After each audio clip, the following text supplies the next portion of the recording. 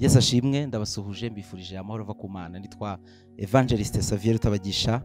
Imana ibahe umugisha mwinshi cyane kubwo kubana natwe. Turabizi ko mudukunda kandi mudukunda muri benshi. Uyu ni umwanya w'ikiganiro imbaraga z'ijambo rihindura. Imana ibahe umugisha mwinshi cyane. Njyewe nitwa Evangeliste Xavier Tubagezaho.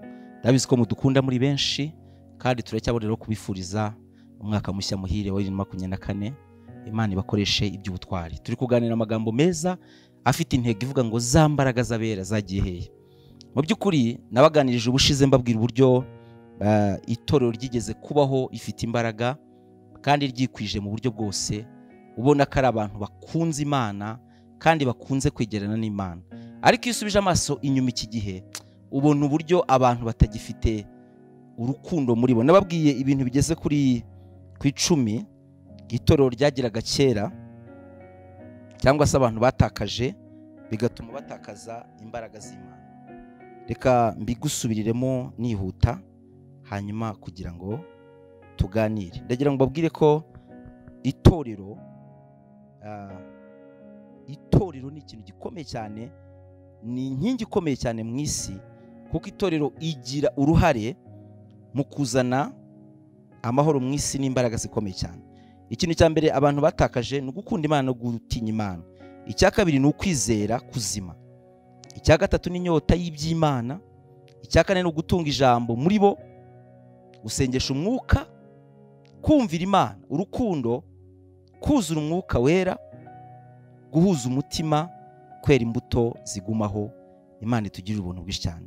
Birakwiriye ko abantu bongera kwigira ku birenge by'abatubanjirije. Ese iyo witegereje ukabona uburyo ba Paulo babwirije ubutumwa n'izindi ntumwa ndetse nabo mu isezerano rya kera uko babagaho, iyo witegereje usanga ariko abantu b'iki gihe babaho. Ese kuki iyo usomye Bibiliya usanga uko ubuzima bw'abantu ba kera cyangwa se basogokuruza butandukanye n'ubwacu? Ndi kuvuga basogokuruza bo kwizera, kuko babayeho mu buzima bwo kumvira Imana, nibyo byari bibaraje inshinga mu buzima bwabo bwose. Ariko iyo witegereje muri iki gihe usanga dufite ibindi bintu byinshi bituraje inshinga, kandi wakurikira ugasanga ibyo bintu bituraje inshinga ni ibintu iteka byo gukomeza umuntu w'inyuma, ariko umuntu w'imbere agasigara apfuye. Ariko birakwiriye ko umuntu w'imbere arushaho gukomera, ndetse byaba byiza byaba ngombwa agakomera kuruta uw'inyuma, cyangwa se bombi bagakura. Umuntu w'inyuma agakura ukaba umunyembaraga ukagwiza, Imana igasoza amasezerano yawe. Ariko n'umuntu wawe w'imbere akaba mushya, ukaba umuntu ugaragaza Kristo. Abantu bakwitegereza bagakubona wowe Kristo utagiye kwisobanura. Hari igihe uhura n'umuntu avuga ati ariko njyewe ndakijijwe burya. Wamwitegereza n'imico ye ugasanga ntakijijwe, hanyuma wagatangira kukumvisha uburyo ari umukristo, akakubwira igihe yakirijwe n'imyaka amaze mu itorero. Ariko burya sibyo bigaragaza ubukristo. Yesu abigishwa baramubaje ngo tuzamenya dute bene data kuvuze ko bari mu mahanga yose? Ngo Yesu arabasubiza ngo muzabamenyera ku mbuto zabo. Iyo umwuka wera kugezemo utangira kwera imbuto z'umwuka, kandi kwera imbuto z'umwuka ni uguca bugufi, ni ukumvira, mbese ni urukundo, ni ubuzima buzima nyine, ni ubuzima bw'Imana mu buzima bwawe. Imana itugirira ubuntu bwinshi cyane. Turaza gusenga twihuse kugira ngo tuganire. Reka dusenge. Imana turagushimiye kuduhaye umugisha nanone wo kuganira na bene data ijambo ryawe. Ndasenze nkwinginga cyane kugira ngo nkoreshe imirimo n'ibitangaza. Reka utegekere muri njyewe iri jambo umpaye kubwiriza aba bene data. Njyewe nguhindukira akanwa gusa ubwire isi yose, kandi umuntu wese wumvira ijambo uko yarameze atararyumva ntaba ariko akomeza kumerana nyuma yo kuryumva. Ngaho tegeka uganze wiheje icyubahiro muri byose mu izina rya Yesu Kristo dusanze twizeye. Amen, amen. Imana ibahe umugisha mwinshi cyane. Turaza gusoma amagambo y'Imana. Reka twifashishe amagambo dusanga mu gitabo cy'Abacamanza, hanyuma ndasoma ibice 14 soma impere ngo umurongo wa 5. Haravuze ngo hanyuma y'ibyo Samusoni amanukana na se na nyina bajya i Timuna.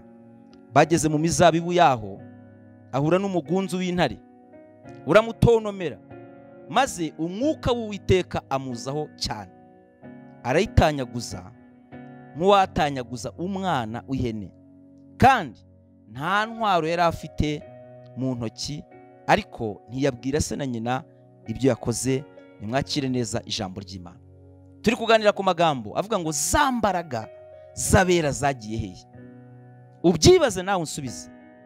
Ubushize nabigishije ku ijambo rivuga ngo turi umunyu w'isi. Ni amagambo Yesu yabwiye abigishwa. Arababwira ngo mbese umunyu nukayuka uzaryoshwa n'iki? Ngo nta kindi kiba gisigaye ngo usibye kujugunywa mu nzira ngo abantu bakawukandagira. Iyo wuzuye iby'Imana abantu baguha agaciro, ariko iyo bigushizemo nta muntu wongera kugutega amatwi. Muzabibona mu bakozi b'Imana. Abakozi b'Imana iyo yuzuye umwuka wera uramwumva ukamwumvira kutamuhaga, ariko iyo umwuka mushizemo arabwiriza ukajya wumva ibyo avuga ukumva ni inkuru isanzwe nk'uko yakubwira inkuru y'umuntu usanzwe, kandi ari kuvuga Yesu, avuga imbaraga z'Imana.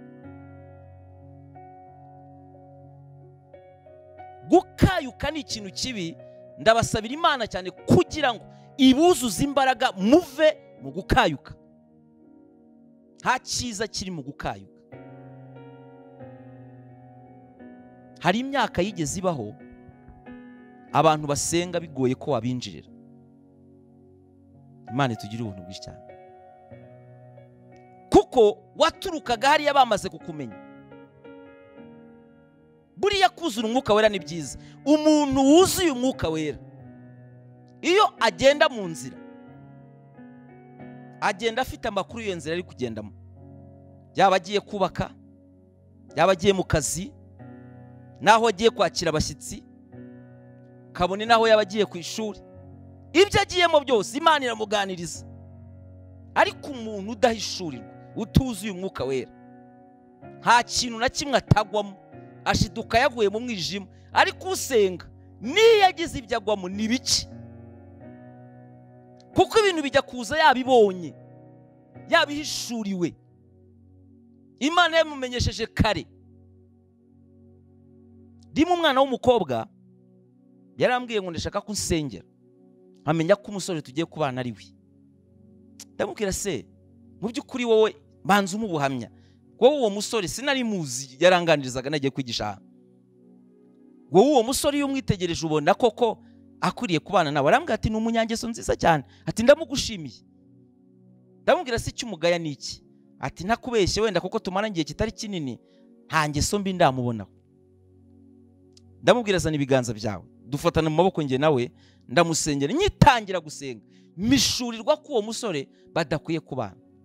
Nagiye kubona mbona abakozi ubukwe barabanye, mbona umukobwa ahindutse indushyi, yinjiye mu mwijima, mbona nanutse ahindutse nka Socrate. Ndamubwira ni mbonye ibintu bikomeye. Imana irambwiye ngo nimubana. Ati gute? Ndamusobanurira mubwira ibyo nari mishuriwe, kuko Imana iraduhishurira, ntabwo ari twe duhishurira ibyo dushaka kubona, tukavuga ibyo tubonye. Iyo wumviye Imana iguhishurira ibirenze kuri ibyo. Arambwira ati ariko nari ntangiye kumukunda. None se niba rumaze kumukunda kuki wasabye ko ngusengera? Ati nyine cyatumye ngusaba kunsengera nagira ngo umenye amakuru. Ndamubwira none ko yamenye uraza gukora iki? Ati ndaza kumureka ariko sinzi ko biza kunyorohera. Ati mpa nimero zawe nzakubwira umwanzuro nafashe. Ndamwana ndumva umwanzuro ukwiye gufata ari iby'Imana ikubwiye n'ubundi. Ati yego rero abakobwa muri nzabya zoroshye n'abagore. Nyuma aza kumbwira ati rero atahubwo twarerekanwe ku cyumweru, ubwo yampamagaye nka nyuma y'ukwezi cyangwa amezi abiri. Ndamwira mwarerekanwe? Ni sawa, seko namwanga kumva nyanze no kubona. Ndamwihora ndicecekera ndatuza nkomeza ubuzima. Ikintu gitangaje cyamubayeho nuko nyuma bamaze gukora ubukwe, hashize amezi 3 gusa twite inda y'amezi 3 yageze ahita asama, umugabo yatangiye kurwaragurika. Mu by'ukuri uwo mugabo ntabwo yari mubi, ntiyigeze amutuka. Iyo tuvuze ko umuntu Imana imuje ko bana n'undi, abantu bahita batekereza ngo buriya ni umusinzi, ni umusambanyi. Se sibyo. Imana ifite impamvu ishobora kukuburiza ikintu runaka. Niba hari ikintu dukwiye kumva ni ukumvira Imana, kandi abantu bo turabumvira, ariko kumvira Imana byatubereye ihurizo rikomeye. Ikintu gitangaje cyabaye kuri uyu mukobwa nuko mu mezi 3 gusa babanye umusore yatangiye kurwara. Arivuza by'amahirwe, afite uburyo yivuza, yavuzwaga na farije. kandi uwo musore ari imfubyi n'umukobwa ari imfubyi, imwe ya buri yakuze irerwa n'ahantu. Igitangaza cyabaye rero nuko byaje kurangira umusore muri ko kumuvura bamubonyemo kanseri. Kuva icyo gihe atwite yahoraga mu nzira bajya kwivuza n'umugabo. Abanyamasengesho baratangira barasenga, biragoye kuzasengera ikintu Imana yerera kubujije mbere ngo gikurweho, bizakugora cyane. Impamvu no muri iki gihe abantu basigaye basengera abandi bikagorana ko babohoka, niwe namwe biterwa no kutumvira Imana. Buriya umuntu uri mu ishuri ry'Imana atandukanye n'umuntu uri mu ngaruka z'icyaha. Kandi mujye mwibuka, nujya gukora ibyaha ujye ubanza utekereza kabiri. Imana ibabarira ibyaha ariko ntabwo ibabarira ingaruka z'icyaha, kuko ingaruka z'icyaha nta hantu zirebana n'imbabazi. Ni ingaruka nyine z'iyo nzira wanyuzemo. Iyo unyuze mu nzira yanduye urandura. Umukobwa nta kindi cyabayeho, nyuma yaje kubyara ariko abyara umugabo ameze nabi, yararembye, ari mu bitaro ameze nabi cyane, ndetse igihe cyaje kugerageza no muri koma, amaramo igihe amara nk'amezi nk'abiri.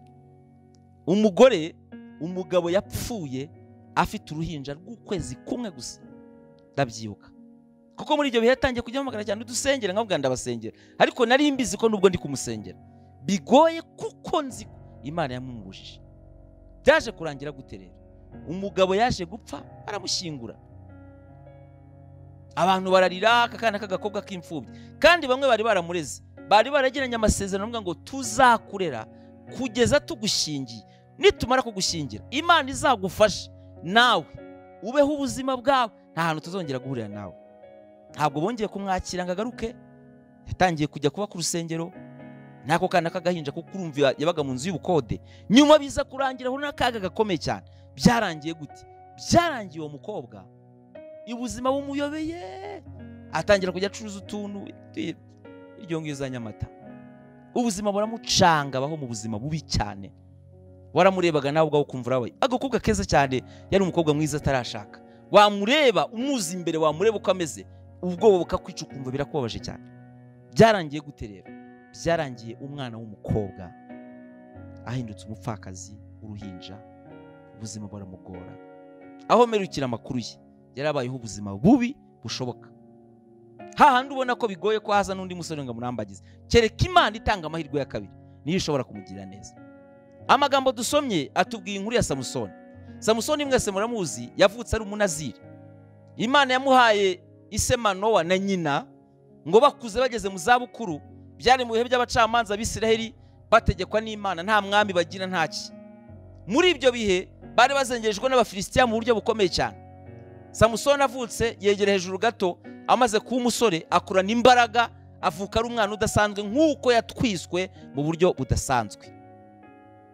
Hanyuma Samusoni ahinduka indwanyi ikomeye. Abafilisitiya bajyaga baza gutwara ibyo bejeje, bajyaga baza kubicira abantu, bajyaga baza kunyaga abana b'abasore bakabatwara. Bari barahinduye Abisiraheli abakoroni bakomeye. Ariko Samusoni avutse aza ari igisubizo cy'Abisiraheli cy'ubwoko bwe. Ntabwo turi mu isi kugira ngo tudamarare, dukora akazi, twambara imyenda myiza, oya, turiho kugira ngo tuzane ibisubizo mu isi. Imana iduhe kubitabaza rimurikira abari mu mwijima. Ingeso zacu zimurikira abantu, imyitwarire yacu imurikira abantu, agakiza kacu, kuvuga Yesu kwacu duse nawe. Muri ibyo yaravuze ngo tunganira Imana ngo ubudasiba, ngo jya uhora uyishaka ngo kandi uyumvire. Haravuga ngo jya ubana n'abayo, ngo ujye ufasha indushyi, ngo ntusibe na rimwe ngo kuyikorera. Nkunda mu ijambo rimwe gusa muri iyo ndirimbo yose, ngo niwumvira Yesu ngo nta soni uzagira nubona Yesu, nutumbira Yesu nta soni uzagira nubona Yesu. Kuko ubuzima bwacu dukwiriye kubaho tugaragaza imbaraga z'Imana. Kubera iki? Turi abambasaderi b'Imana.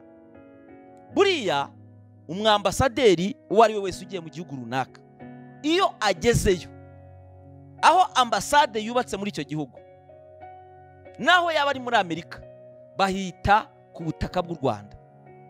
Ikintu cyose Leta Zunze Ubumwe zagerageza gukora muri ayo ambasade, babanza gusaba uburenganzira mu Rwanda.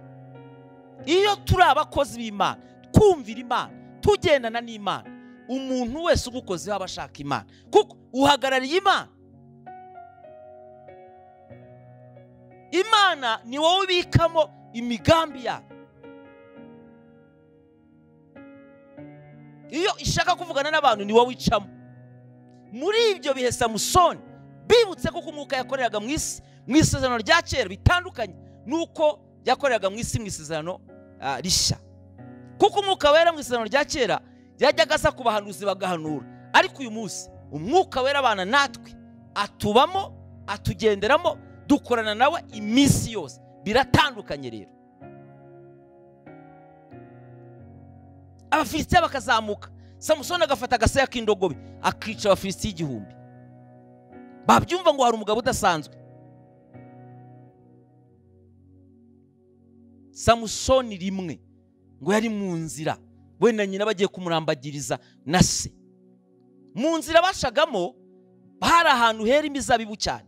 Ise na nyina bacaga munsi y'ibiti by'imizabibu. Samusoni akagira inzira yacamo yo mu ishyamba, mu butayu ku ruhande hatandukanye.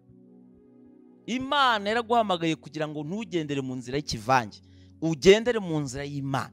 Nubwo ari inzira irimo intare, imbaraga ziri muri wowe zibasha kwica intare mu izina rya Yesu, kuko imbaraga z'umwuka wera nta kindi kintu zidufasha ni ukwica inyamaswa z'inkazi zo mu isi, tukazica tutambaye imbaraga z'ubushobozi bwacu, twambaye imbaraga duhabwa n'Imana binyuze mu mwuka wera. Birakwiriye ko Imana igira abantu mu isi yirata, ikavuga ngo mfite abantu badasanzwe b'abanyembaraga kandi b'abanyamaboko, b'abanyamwuka. Mujya mwibuka ukuntu abigishwa babavugaga ngo ba bantu bubitse isi ngo ninaha bahageze. Pawulo yarambutse ajya muri Efeso ahangana n'imbaraga z'ikirwamana Diane cyangwa se Artemis, abwiriza ubutumwa ashize amanga.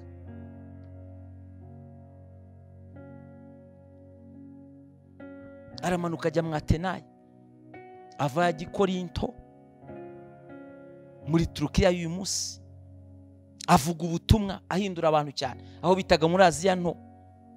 Abwiriza ubutumwa abagabo 12 barahinduka, arabatuma bashinga amatorero 7 amwe tujya dusoma mu byahishuwe, harimo n'itorero rya Efeso. Imana yakoreshejemo imbaraga zikomeye kuruta andi matorero yose. Buriya muri Efeso Imana yakoresheje imbaraga zihambaye cyane, zikomeye, kuko hari imbaraga zikomeye. Impamvu tugomba gutunga imbaraga zo kwera nuko isi yuzuyemo imbaraga z'umwijima, kandi izi imbaraga z'umucyo n'umwijima zihora zirwana. Abandi bantu bazerekanirwamo imbaraga z'umucyo ni abera b'Imana, ni abasenga, ni abumvira Imana, ni abahamya Imana, ni abahagaze mu mwanya w'Imana, ni abambasaderi b'Imana, ni abakorana n'Imana, ni abavugira Imana. Imana ikennye abakozi b'ukuri, kuko ifite abakozi batari ab'ukuri, abakozi bavuga ibintu ku munwa gusa.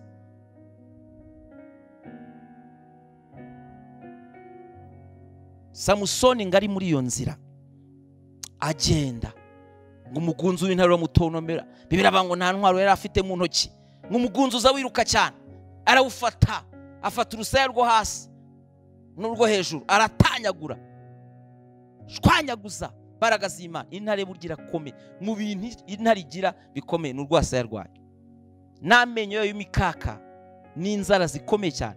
Burya intare ibika inzara zayo mu ruhu, iyo igiye gufata ikintu irazisohora, niko n'amenyo amera. Iyo igiye kurya ikintu cyangwa se guhangana, y'amenyo n'imikaka birazamuka, ubundi igatangira kugira amerwe, igata inkonda. Aho ngaho umenya ngo intare ibaye intare.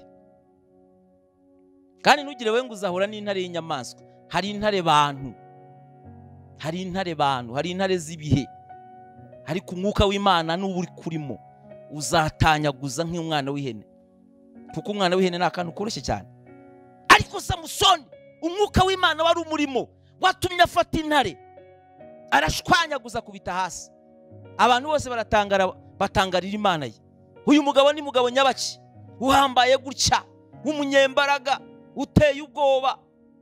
Ni umugabo ukomeye, ariko yari yuzuye umwuka wera. Ni umugabo w'Imana nyine. Niki ndi kuvuga hano? Ndabigisha ko nimwitoza kugendera mu nzira Imana ibashakamo, nibwo tuzagaragaza za mbaraga abantu batubanjije bagiye bagaragaza. Nibitagenda bityo tuzahinduka abantu bameze batya bakuvuga imbaraga z'Imana ariko zitatubamo. Abantu batakaje imbaraga zo kwera basigara baziririmba ngo turabera b'Imana ngabera tuzataha, ngo njye n'umukristo zahora ndi, wareba ugasanga ni umukristo wako kanya wo kumunwa. Abantu bose ari kuririmbira mu rusengero, uwatatutse yaramwambuye, uwatambuye yaryamanye nawe, uwatagize none uri umukristo nyabaki. Ubukristo bumeze gutyo ni wowe wahimbye ubukristo bushya. Ariko ubukristo bisobanuye kwambara Kristo. Ntiwakwambara Kristo utamwumvira, utamuberaho. Imana itugirire neza. Abantu batakaje gusenga basigarana kubiririmba, nta masengesho. Ngo gusenga bifite imbaraga, ngo gusenga birahambaye. Gusenga ntibabivuga ahubwo barabikora. None se Imana iranyumva, amasengesho azahana Imana ibo. Wowe icyo usabwa ni ugusenga gusa kandi ukaba mu mwanya ukwiriye w'Imana. Abantu batakaje kuzura umwuka wera basigara bawuririmba, ngo umwuka w'Imana yaje, ngo ibitangaza birakoreka, bakabirapa, bakaririmba basimbuka, ariko nta kintu na kimwe gikoreka. Imana itugirira ubuntu bwinshi cyane. Abantu batakaje ububyutse basigara bawuririmba. Billy Graham baramubashije ngo ububyutse ni iki, arasubiza ngo ububyutse ngo ni igihe abantu bakunze ijuru kuruta gukunda isi, ngo kandi bafite umuhate n'inyota byo kumvira Imana cyane, ngo nicyo nita ububyutse kuri njyewe. Kandi koko niko byari bimeze. Ububyutse n'ububyutse. Umunyamakuru arashyanuka cyane amubaza ikibazo, aramubaza ngo ese ijuru muririmba muvuga riba mu majyepfo, iburasirazuba, iburengerazuba ni hehe? Aramusubiza ngo ntabwo nzi ahantu ijuru riherereye, icyo nzi ni kimwe nuko nzarijyamo. Uwo niyerekanwa nge nzasa nawe n'imbaraga zo guhamya uriwe, kuvuga ushize amanga ibyo wizera, kwatura impamvu zo kwizera kwawe. Ntabwo nzi ubuzima urimo muri iki gihe, nta nubwo nzi uko ubayeho, ariko niba wumvira Imana iki ndakiguhamiriza, uzaba igitangaza mu isi. Isi uzayicanga, abantu bazagutangarira cyane. Twatakaje urukundo dusigaye tururirimba, ngo urukundo rugira neza, ngo urukundo rukihangana, bya bindi bibiri ruvugaho. Ariko reba ngo naho natanga ibyanyu, niko Pawulo yavuze, ngo byose ngo ntagira urukundo ngo ntacyo bimaze. Buriya umuntu wuzuye urukundo rw'Imana, iyo akubwiye ngo aragukunda, si ibyo aba yigira, no gupfa yapfa. Kuko hari urukundo rumuhatiriza kugukunda kandi udakunditse. Imana itugirira ubuntu bwinshi. Ntabwo abantu bafite umuhati wo kumvira Imana no kugendera mu nzira zayo, ariko ngo abayo yabamenye kera. Birakwiriye ko abantu bagendera mu nzira y'Imana cyane. Mwisi abantu bakora ibintu bagerageza, ariko mu Mana nta kugerageza kubamo. Nta muntu ukizwa agerageza ngo reka mfe kugerageza nkizwe. No, gukizwa ni ukumaramaza kandi ni ugukabya. Ugakora bimwe abantu bavuga ngo ariko gusa usigaye ukabya koko, wajya ugerageza ukanywa gake ukagira. Nta kibazo turimo cyo kunywa gake na kenshi, birazira, biragatsindwa n'Imana. Ahubwo Satani agira ingabo kandi zikomeye. Umuririmbyi yaririmbye neza aravuga ngo dore ingabo za Satani ngo zirakomeye, ngo tudafite umwami Yesu ngo zadushobora. Ariko Imana ishimwe ko dufite umwami Yesu. Tudafite umwami Yesu zadushobora. Imbaraga z'abera zagiye he? Ese koko ntago zikibaho? Nge ndahamya ko zibaho, kandi impamvu mbihamya nuko nagiye mbibona kenshi. Ndabizi neza, bihagazeho n'amaguru yanjye yombi. Imbaraga z'Imana zibaho.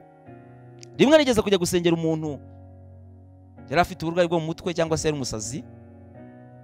Hanyuma bari baramurogeye mu nzu y'Imana. Bene se urabizi ko mu rusengero nyine habamo n'abapagani bo mu rusengero, bamugirira nabi. Hanyuma umuntu aza kumamagara wo mu muryango wabo ngo njye kumusengera. Mu by'ukuri ari umuntu utuje, ntago byari byari byo gusaragurika n'ibiki. Yari umumama, ndabyibuka, muto cyane uri mu myaka 30 n'indi hafi 40, murambikaho ibiganza na musengera n'imbaraga nyinshi cyane, ndi mu mashagaga menshi. Maze kumusengera aranseka arambwira ngo kuko utahanuye, ngo hanuye uko utategetswe, ngo nunyura muri arembo, yavugaga irembo rye, ngo urahita umusaza imyaka 10. Niko yambwiye. Numva muri njye ngize ubwoba, ntangira gutekereza ngo ubwo avuze irembo reka nshaka icyanzu ndi buze gucamo mu kwepe ngende. Ndasohoka ngize Imana mbona ahantu bajyaga baca bajya kurahura, ni mu bice by'ibyaro. Ndagenda nasubira mu nzu zana Bibiliya yanjye, ndimo nshengera muri icyo cyanzu kugira ngo mucike ntahe kubera ubwoba. Numva umuntu ankuruye inyuma umwenda nari nambaye, ngaruka inyuma murebye uwo muntu ndamubura. Numva ijwi ry'Imana rirambwiye ngo subira y'umusengere, ngo birani ibikangisho bya Satani. Subira mu nzu nuzuye imbaraga ntari nzaho zivuye, ndamusengera cyane bikomeye, abadayimoni bamuvugiramo. Ndagije ndasohoka nca muri rya rembo nuzuye umwuka wera ndataha. Nimugoroba nageze mu rugo, ampamagara kuri telefone arambwira ngo wansengeye, ngo mbona ndahantu mu mwijima nari maze igihe ndimo, ngo narafungiraniwe, ngo hanyuma ngo ngiye kumva numva ijwi rirampamagaye. Mu by'ukuri nta nubwo yari azi ko ari njye wamusengeye. Hari abantu tubona bagenda mu isi kugira ngo barahari nyamara badahari. Ninde uzababohora? Ni abantu buzuye umwuka wera. Bibiliya ivuga ngo iki? Bibiliya igaragaza ko ibimenyetso bizagenana n'abizera nuko bazarambika ibiganza ku barwayi bagakira, bakirukana abadayimoni. Yesu yaravuze ngo bahaye imbaraga zo gukandagira inzoka na sikoropiyo. Imana idushoboze kugendera mu nzira yayo, nibwo tuzabasha gutsinda ibiduhiga n'ibihiga bene wacu. Imana ibaho umugisha cyane. Hanyuma icyo nshaka kuvuga ni iki? Ndenda gusoza. Uyu mudamu arambwira ngo yabonaga afungirana, ngo yumvise ijwi rimuhamagara, ngabona umugabo w'umunyembaraga araje amukuye hagati y'ibintu bari baramufungiyemo, ngaca iminyururu yari imuboshye, arasohoka. Arabona tubona bakora ibyaha tukagira ngo nibo n'imbaraga zabashimusa, ni imyuka ikomeye cyane. Buri munsi wihana gusambana ukumva urashaka kubivamo, ariko hari imyuka yakuboshye, uri imbohe y'ibyaha ukora. Imana iguhe kubohoka no kugendera mu nzira yayo uko bikwiriye. Imana ibaho umugisha. Mu by'ukuri ikintu cyabaye kidasanzwe kandi gikomeye nuko yarambwiye ati nagiye kubona mbona maye nk'umuntu ukangutse, ati nibona ndi mu isi, kandi mu by'ukuri narasaze byararangiye ntagihari. Igitangazo rero cyabaye, yarambwiye ati ubu ngubu sinibuka umuntu wasengeye, icyo nzi nuko bambwiye ko umuntu wasengeye yitwa Zagiye. Ndamubwira nti ni njye wagusengeye, ariko ni Yesu wagukijije. Numva ntangariye Imana cyane. Kuva icyo gihe yatangiye kubwiriza ubutumwa, nyuma gato yafashe ibihe byo gusenga byinshi, yuzura umwuka wera mwinshi, atangira kujya avuga ubutumwa. Ari umukristo usanzwe, atangira kujya avuga ubutumwa, yuzura umwuka wera, akagenda atanga ubuhamya ahantu hose, avuga ukuntu Yesu yamukuye ahantu h'umwijima ukomeye. Reka mbabwire, birashoboka ko ikibazo urimo uyu munsi Imana ishaka ko kikubera irembo ryo kuba umunyembaraga, kuko ibibazo n'ibigeragezo n'ibikoresho by'Imana, iyo tubinyuzemo Imana ibizi ikizabimaza, kandi ibyo bibazo ucamo uyu munsi ni nabyo bizatuma ukomera mbere ahangaha hazaza. Samusoni rero yafashe intara atanyagura, kuko ngo umwuka w'Imana yaramujeho cyane. Wowe uyu munsi usaba Imana ikuzuza imbaraga. Ese imbaraga z'abera ziracyariho? Abantu batakaje kwera, abantu bose basigaye basa. Ugura umuntu, usigaye ugura umuntu ukamubwira ati ibi ngibi ukora sibyo, agahita akubwira ngo nyereka ahantu byanditse muri Bibiliya. Nico cyita kikwereka uburyo abantu bamaze kugera mu kintu cyo kwigomeka cyane, batacyumvira, bafite kwigomeka gukomeye cyane. Wabwira umuntu ngo ibi ni bibi, ngo ariko musigaye mukabye cyane. Iyo uri kwigisha abantu babwira ibyo bintu, nabo bitwara ukundi, umenya ngo ni isi ya Satani igeze mu bihe bibi cyane. Niba hari igihe kirimo abantu barushye kandi basenga, ni iki ngiki. Abantu bavuga imbaraga z'Imana ariko zidakorera muri bo. Abahanuzi bavuga ngo Imana iravuze kandi itavuze. Abantu bititiza biyita abanyamwuka. Umuntu ukurota rimwe agahita bucya mu gitondo ngo ndi umuhanuzi, ntashwi wumvishe. Icyakubwira ko abahanuzi b'ukuri bagiye bahanura batumwe n'Imana, babanje kurwana nayo, bamwe Imana ikabateza n'ibyago bikomeye kugira ngo bemere guhanura. Ariko kuko uyu munsi byabaye umunyenga, abantu bose ndi profeti. Uzarebe ku mbuga nkoranyambaga, buri muntu wese ashyiraho ifoto yambaye ikoti, hagahita bavuga ngo ni profete kanaka. Guhanura biravuna kandi biragoye, kuko Imana igutumye koko by'ukuri ikubwira amagambo akomeye atarimo twa tuntu tw'uburyohe mugenda mushyiramo. ngo mbonye ngo uzajya muri Amerika. Turiya tuntu twose ni amarangamutima, ni abantu badafite impano z'ubuhanuzi, ahubwo bafite impano zo gukeka, kuko bazi ko abahanuzi bubashywe, nawe agahita yumva ahindutse umuhanuzi ukomeye w'Imana. Imana itugirire neza. Nsoza ndasoma mu Byakozwe n'Intumwa 14 umurongo w'8. I Lusitira hariho umuntu wavutse aremaye ibirenge, ntabwo yarigeze atambuka. Uwo yumvise Pawulo avuga nawe amuhanze amaso, abona ko afite kwizera kwamuhesha gukizwa. Avuga ijwi rirenga ati, byuka uhagarika ibirenge byawe weme. Arabandaduka aratambuka. Abahateraniye babonye icyo Pawulo akoze, bavuga ijwi rirenga mu runyaruko niyo bati, Imana zitumanukiye zishushanyije n'abantu. Maze Barinaba bamwita Zewu na Pawulo bamwita Herume, kuko ari we warushaga kuvuga. Imana y'amahoro itugirire neza. Ibi nibyo biba ku bantu. Satani iteka ryose azaza mu buzima bwacu ameze nk'umuntu marayika w'umucyo, nyamara ari umwijima ukomeye cyane.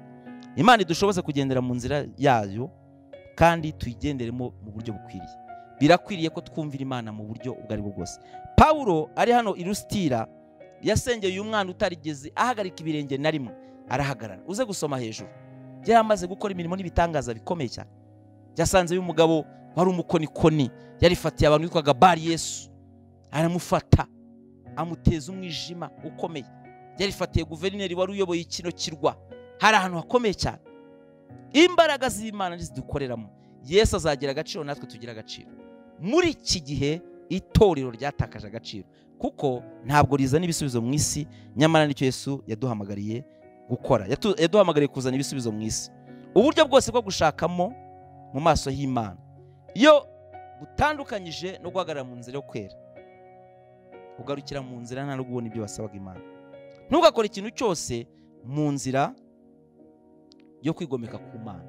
Ujye ukora ikintu cyose ufite guca bugufi mu maso y'Imana ikomeye, kuko Imana burya irahambaye. Imbaraga z'abera ziracyariho. Kongere tugire inyota, twiboneze. Izi mbaraga zizatumanukira mu buryo budasanzwe. Abantu bacogojwe no kudamarara, abandi kwibagirwa intego batangiranye urugendo, abandi bacogojwe n'amasengesho make, abandi bacogozwa no kutizera, abandi bacogozwa no kudahamya, bahinduka abantu basa n'abandi muri rusange. Wajya mu bantu wiyambariye neza wikwije, bakakubaza tusigaye wambara ibiki? Bwacya mu gitondo ukaza wambaye nk'abandi bose, nyine ukaba nk'abandi. Imana idufashe duhinduka abakristo bafite ubukristo kandi bafite Kristo. Imana ibaho umugisha. Reka nsoze dusenga Imana. Birakwiriye ko abantu bongera gusubira ku rufatiro rukwiriye. Pawulo yahinduye Aziya yose yuzuye umwuka wera. Pawulo yabwirije ubutumwa mu buryo budasanzwe, kandi na Samusoni nawe yakoreye Imana. Nzagaruka kuri izi nyigisho mu bihe byinshi bitandukanye, ariko nzaba mvuga imbaraga ziracyariho koko. Iyo mwitegereje mu imbaraga z'Imana zikiriho, mukurikije uburyo abantu babikora, abantu bikubita hasi bagwirirana, ni ibintu bikomeye kandi biteye ubwoba. Birakwiriye ko abantu bongera guhagarara ku rufatiro bakagendera mu nzira y'Imana. Dusenge. Wewe wasubiye inyuma nawe utarakira Yesu umwami n'umukiza, sura amagambo ngiye kuvuga ngo usengere. Vuga ngo Mwami Yesu, numvishe ijambo ryawe, mpitamo kugukurikira. Kura izina ryanjye mu gitabo cyo kurimbuka, uryandike mu gitabo cy'ubugingo. Umpa imbaraga zo gutsinda icyaha n'igisa nacyo. Amen. Pfukamana icyifuzo cyawe ngo usengere niba hari icyifuzo ufite. Mana, ndagushimiye kuduhaye ijambo ryawe. Ritegekeremo ukize umuntu wese uko akwifuza, kandi udusukirize imbaraga, twe guhinduka abazivuga, ahubwo zikorane natwe. Uduhe guhagarara mu nzira yawe no kugutegereza ku munara udushakaho. Ngaho manura umwuka wera n'imbaraga z'ububyutsi, kugira ngo abantu bongere bahembuke, isi nitubona itubonemo wowe. Ngaho tegeka uganze wihesha icyubahiro muri byose, ni mu izina rikomeye rya Yesu Kristo duseze twizeye. Amen. Imana ibaho umugisha. Buri wa kane saa 3 za mu gitondo nigisha kuri radio Umucyo 102.8. Tujye tubana. Mfite YouTube channel yitwa Xavier Tubagezaho official. Ujye ukore subscribe, urasanga ibyigisho byacu. Iyo nimero ureba kuri ekara yawe, ushobora kutwandikira ibyifuzo bitatu tukagufasha gusenga. hanyuma ndumva ari ibyo. Ushobora kutwandikira no ku mbuga nkoranyambaga zacu, nkoresha Facebook, Twitter na Instagram, nkoresha TikTok, hose nitwa Evangeliste Xavier Rutabagisha. Nava wandike Xavier Evangeliste Xavier Rutabagisha urahita umbona. Imana ibaho umugisha, Imana iha umugisha u Rwanda. Shalom.